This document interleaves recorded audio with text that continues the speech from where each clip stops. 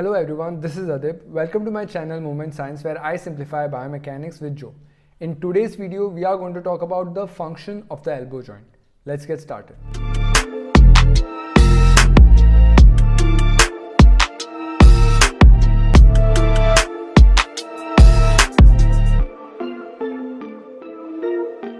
In today's video, we are going to cover the motion at the elbow joint. So we will be talking about the angles and the axis at the elbow joint, and also we will cover different factors that influence the motion at the elbow joint.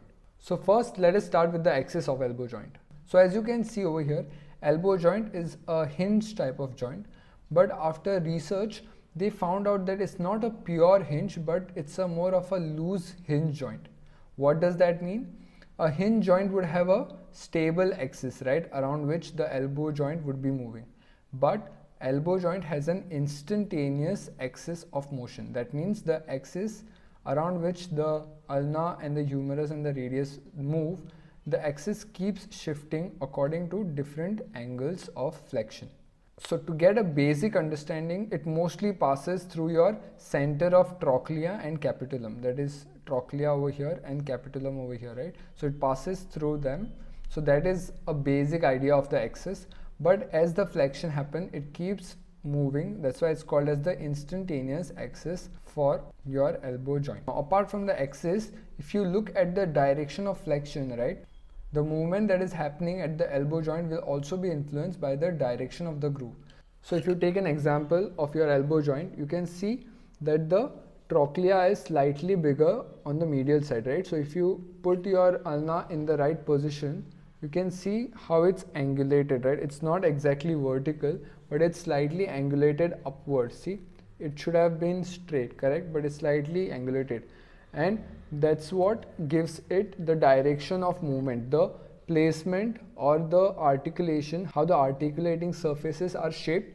That's what gives it the direction of the movement like this. So talking about the direction, if we look at the axis of your humerus and ulna, we see something called as the valgus, that is an angle found between them. So now let's have a look at that.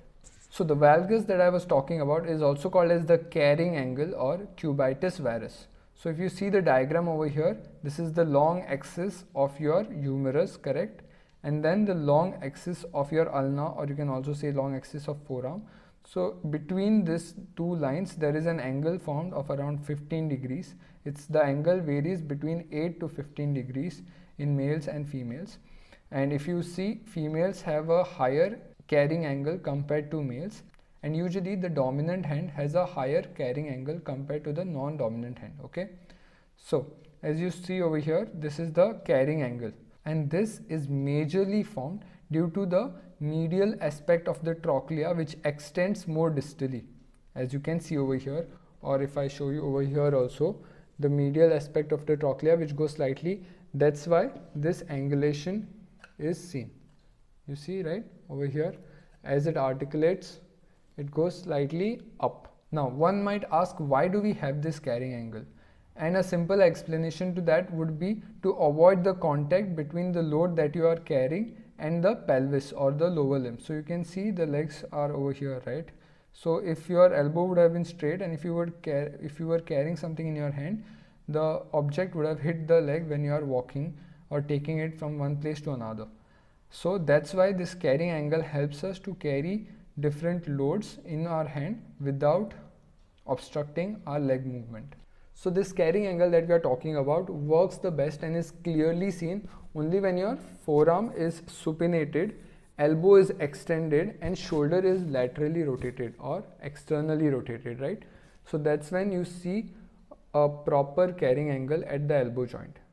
So these are the things that we have under elbow joint function. We have the carrying angle, which is created by the axis between the humerus and the forearm.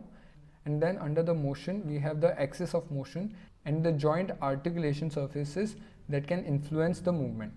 Now there are many other things that can influence the movement at the elbow joint.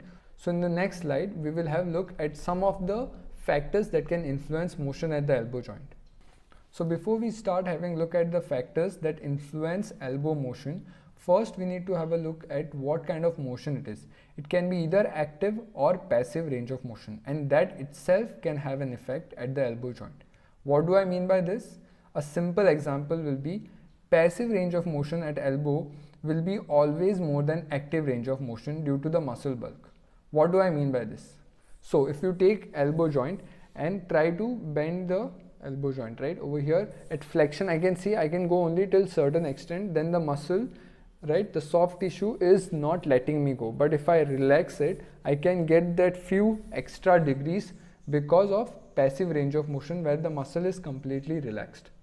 Then the second point is BMI, that is body mass index. If you have excess fat deposition around the elbow joint, again the range of motion will be completely different compared to a skinny person who does not have any soft tissue between the elbow joint. Going to the next point, another factor that can influence the motion is your joint position. Now when I mean joint position, it's the position of your shoulder as well as your wrist and radio-ulnar joints. So the joints proximal to your elbow and also distal to your elbow can have an effect on the motion at the elbow joint. A simple example again is the muscle length, right? So if you look over here, in the first example, the person has lifted his arm above his head, right? And the triceps is completely stretched.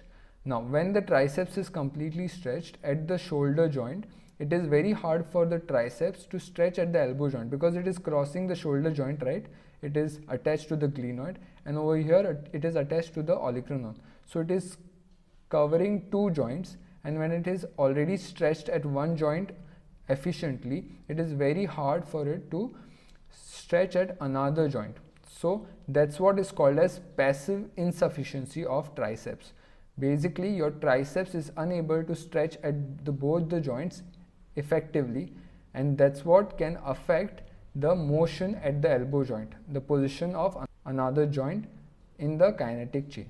Now in the same position, if you look at the biceps over here in this example is shortened because it is crossing your shoulder joint, and as you take your shoulder joint into flexion, the biceps is contracting because a part of biceps action is also shoulder flexion, correct? So because it is contracted at shoulder joint, it is very difficult for your biceps to create active contraction at the elbow joint. So again, there will be active insufficiency of your biceps because of the shoulder position. So the other joint positions can have an effect on the elbow joint motion, and this is the best and simple example for it. So these were some of the factors. Apart from that, there are few more other factors like muscle cross-sectional area and more points about the muscle, which we will be covering in the future video of muscles around the elbow joint, right? So now let's jump on to the joint stability. Now the elbow joint motion is as important as elbow joint stability, and the stability for elbow joint is achieved through your capsule, bone and muscles, and also the ligaments that we spoke in the previous video, right? So what exactly happens in extension and what exactly happens in flexion is what I mentioned over here. In elbow extension, it's a close packed position of the elbow joint, okay, very important point to remember, where the olecranon goes into the olecranon fossa and the bone is locked. The elbow joint has both valgus as well as varus stability through the bone because it's locked, right, close packed position. The capsule, which is really tight. So if you take extension position over here, the capsule in front of the elbow joint will prevent humerus from going forward. So it will be packed from behind.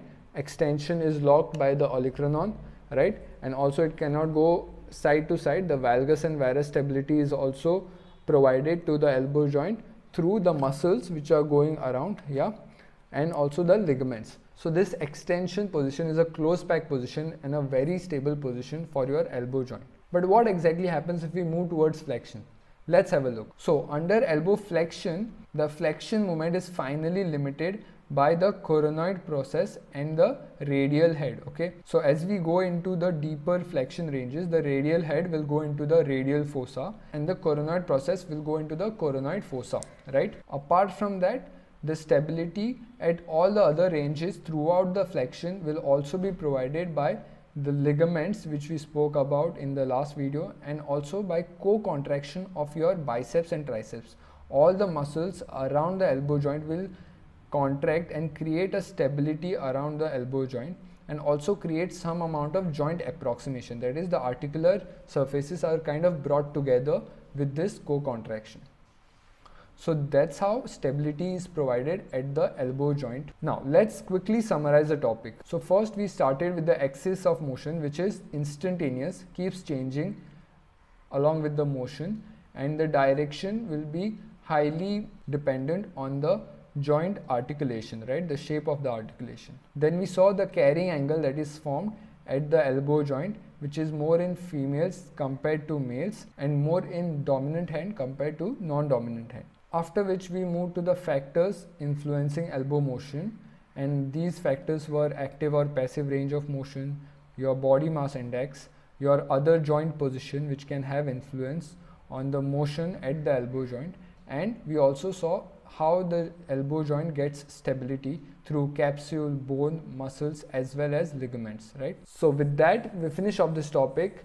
The next videos will be more focused towards the muscles around the elbow joint. So stay tuned for that. That's all for today guys. Thank you for watching.